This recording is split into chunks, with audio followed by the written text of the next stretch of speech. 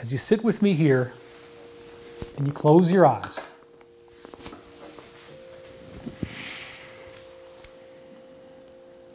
I just ask that you let yourself breathe very deeply, such that you become ever more deeply relaxed.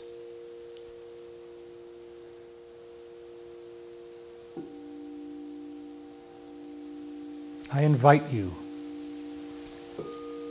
to allow your breathing to deepen, to slow down, such that all of your burdens and all of your grief just eases away. And you become deeper and deeper into your own soul.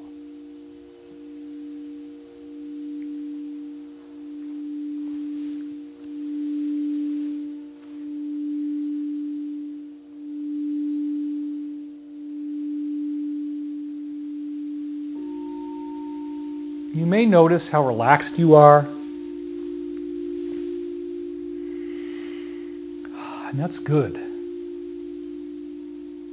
Doesn't it feel nice to just let yourself go? To just let yourself relax? Doesn't it feel nice as you go deeper and deeper into yourself? Deeper and deeper into your own soul.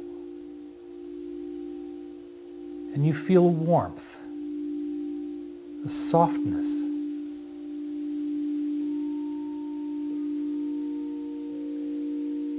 I invite you to notice how your brainwave activity is becoming slow and regular as you keep breathing deeply. Your thoughts are becoming more organized, not so restless, not so chaotic. Deeply focused, deeply relaxed. All of this available to you in the here and now. Letting yourself breathe however you want. That was a good one. Let yourself just cut those ropes, all those tethers to negative emotions, to obligation, to those who are trying to extract anger and fear from you, to make you upset, fearful, anxious. Just cut those cords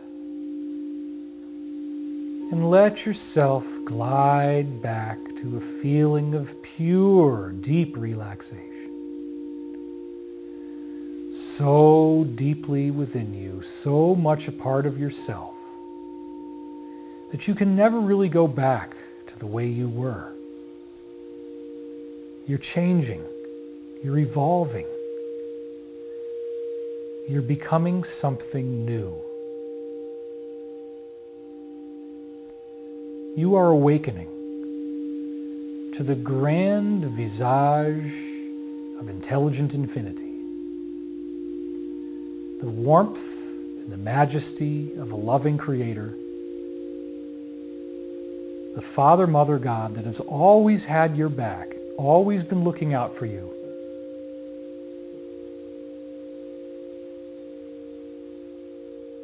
And there may be times in your life as you go deeper and deeper into a state of pure relaxation, feeling ever more deeply relaxed. You may want to think about some times in your life where a person was not kind to you, where you were treated very poorly. You were treated as if you didn't matter, as if you were not worthy of love and respect. You were treated as if your thoughts and your opinions were irrelevant. You were laughed at, insulted, shamed, disrespected, violated, raped,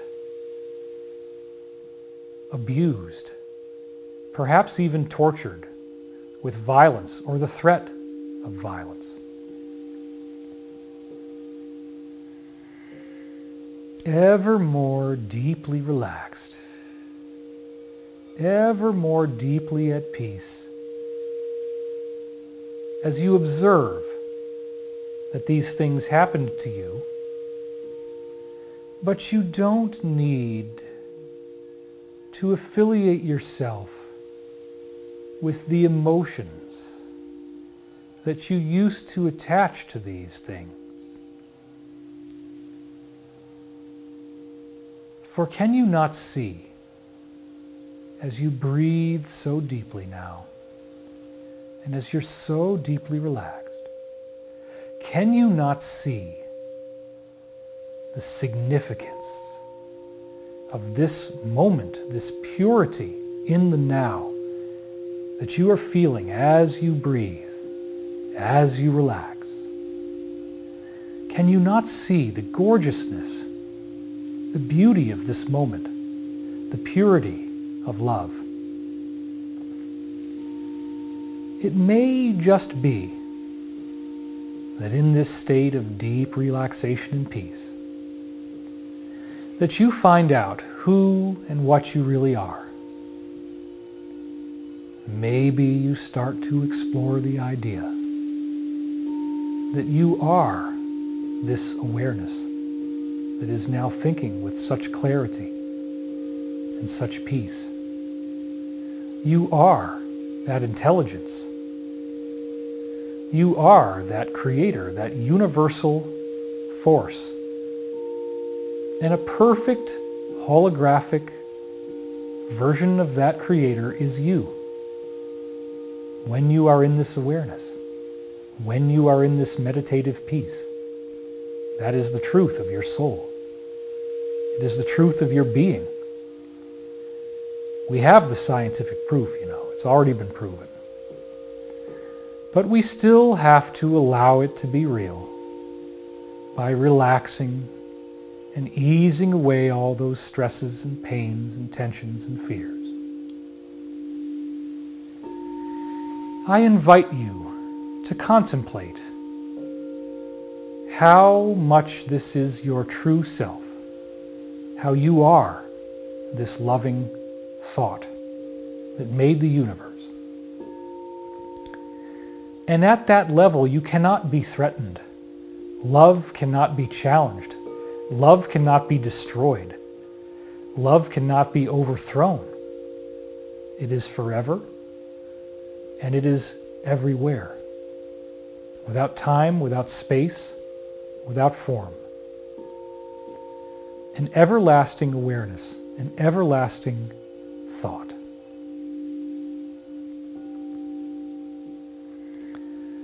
So as you now look back on any and every person who may have been unkind to you, who treated you as being less than perfect, less than fully worthy of every kindness and love in the universe, I just ask that you realize that that never threatened you, because you are immortal. You will walk in these shoes, you will walk in other shoes. You will continue for all eternity as a conscious being.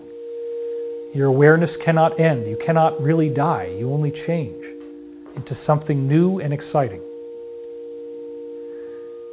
And therefore, when someone doesn't see you that way, you can just forgive them. And I ask you to breathe in forgiveness. And as you exhale, I ask that you exhale forgiveness. And reflect on how in the Law of One series it says that in forgiveness lies the stoppage of the wheel of karma. in forgiveness is the answer that prevents you from having to suffer ever again. And if we as a world could learn to forgive one another, even those we dislike the most,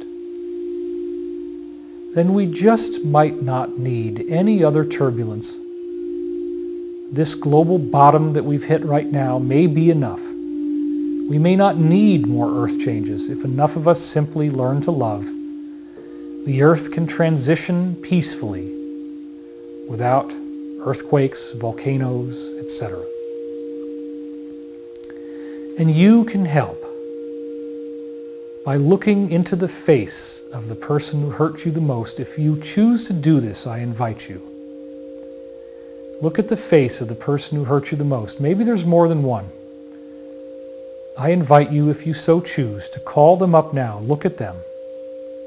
Look at who has hurt you the most. And understand that they were working from confusion. They didn't see the big picture.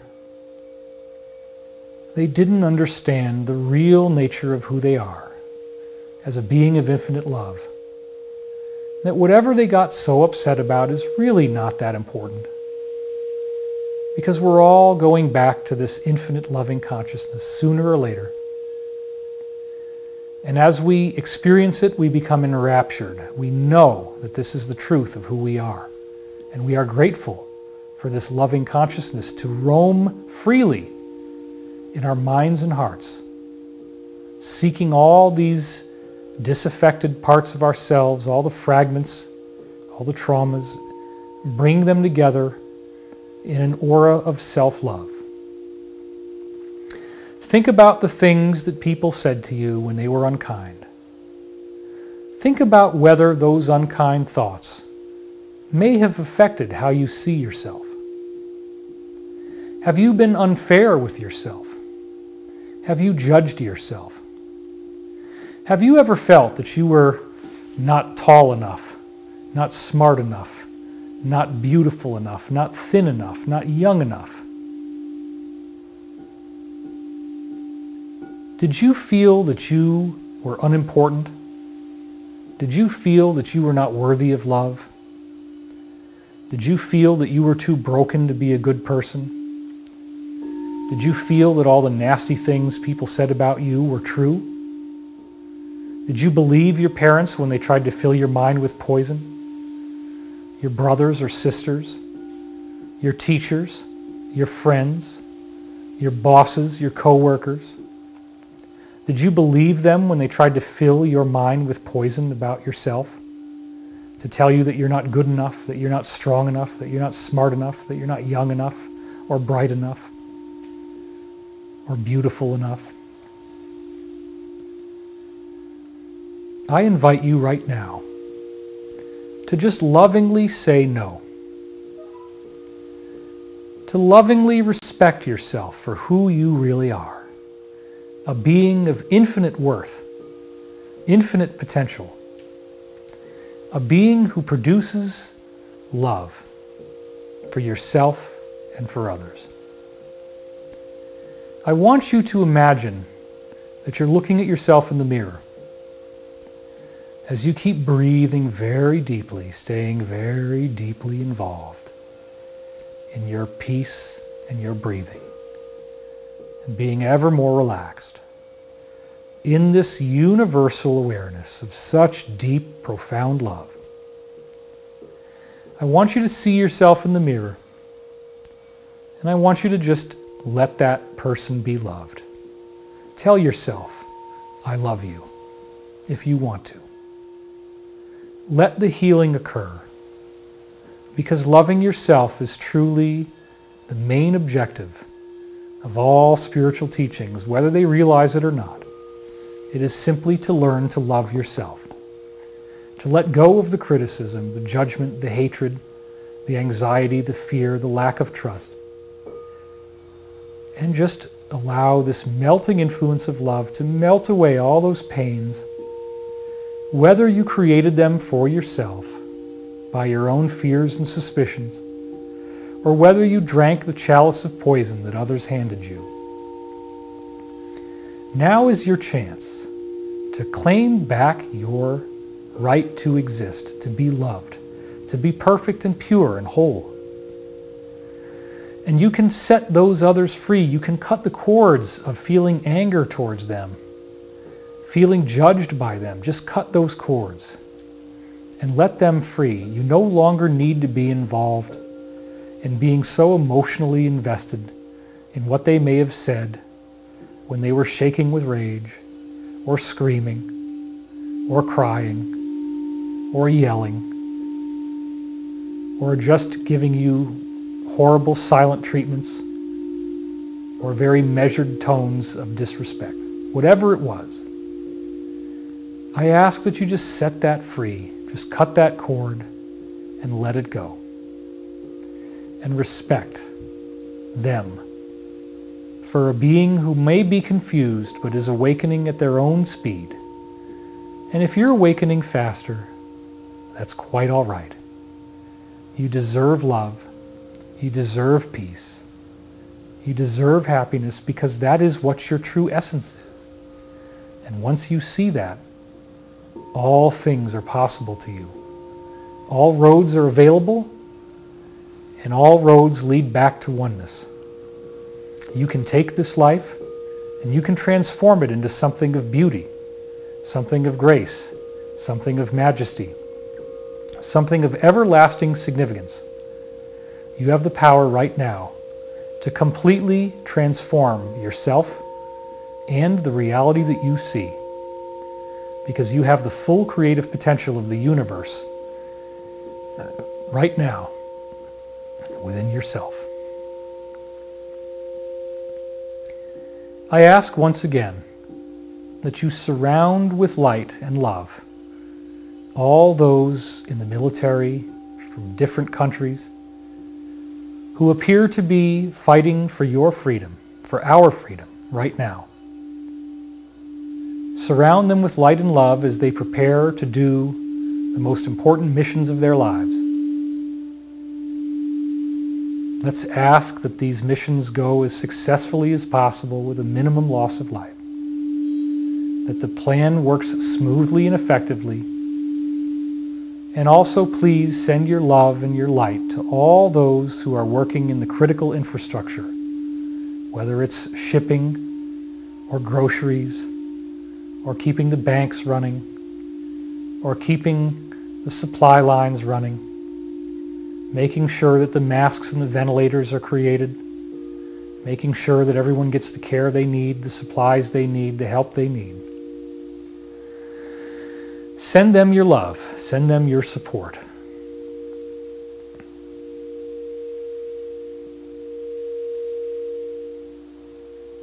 We ask that you surround with love and light all those who may have this coronavirus, who may have difficulty breathing, who may be experiencing terrifying flu symptoms.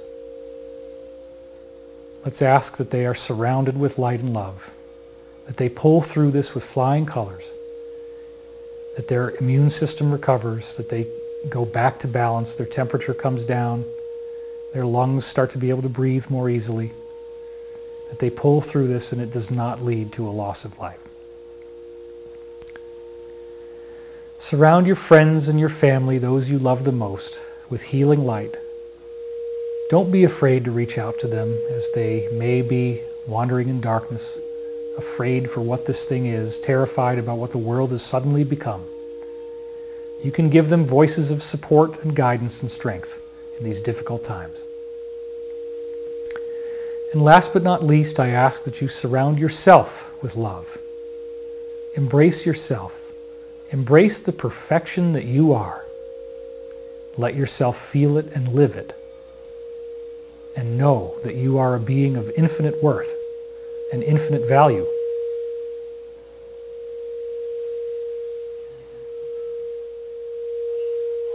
All right, as we're deep in trance, staying here, I'll walk over to my wife. Stay deeply meditative.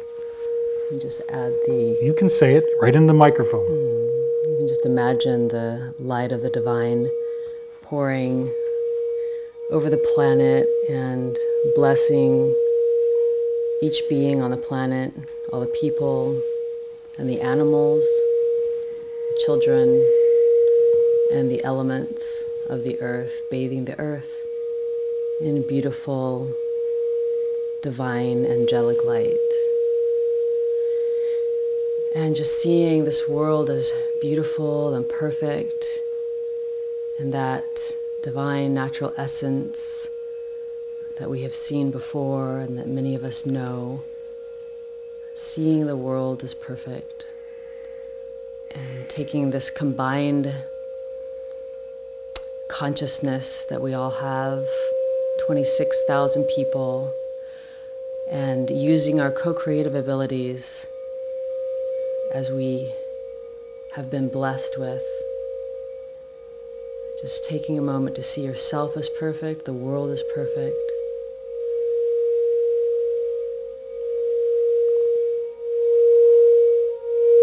Imagine every being being blessed with protection and peace and health and abundance, all good things to all beings.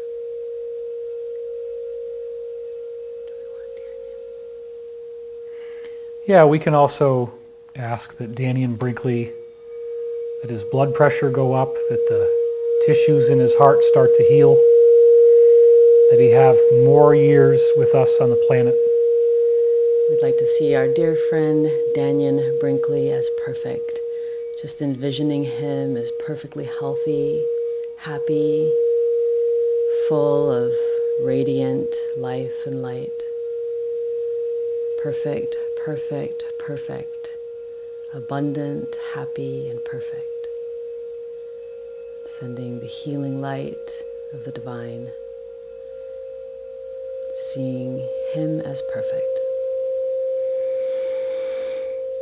And also we ask that all those in the Alliance, from the highest levels of the command all the way down through the foot soldiers, again, everyone, we ask that they be guided and supported to make the best decisions possible, to get this plan accomplished, to get to that point where we are free. That this is the time for the light to infuse this planet, for the light to be anchored in on this planet. We bless and all the people that have devoted themselves to this and are devoted to this, that are risking much, and we ask that they be protected by the light of the divine, protected by the angels and the earth and all the beings, as we make a stand, a sacred stand, for the reclamation of all that is sacred on this earth.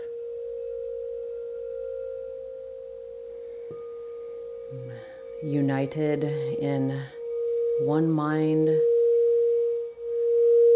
the mind of wishing goodness for this planet and for all beings.